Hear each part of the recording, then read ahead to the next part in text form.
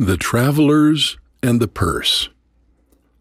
Two men were traveling in company along the road when one of them picked up a well-filled purse. "How lucky I am," he said. "I have found a purse.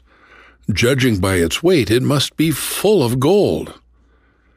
"Do not say, 'I have found a purse,'" said his companion. "Say rather, 'We have found a purse, and how lucky we are.' Travelers ought to share alike the fortunes or misfortunes of the road." "No, no," replied the other angrily. "I found it, and I am going to keep it." Just then they heard a shout of "Stop, thief!" and looking around saw a mob of people armed with clubs coming down the road. The man who had found the purse fell into a panic. "We are lost if they find the purse on us," he cried. "No, no," replied the other. "You would not say 'we' before, so now stick to your 'I.' Say, 'I am lost.'"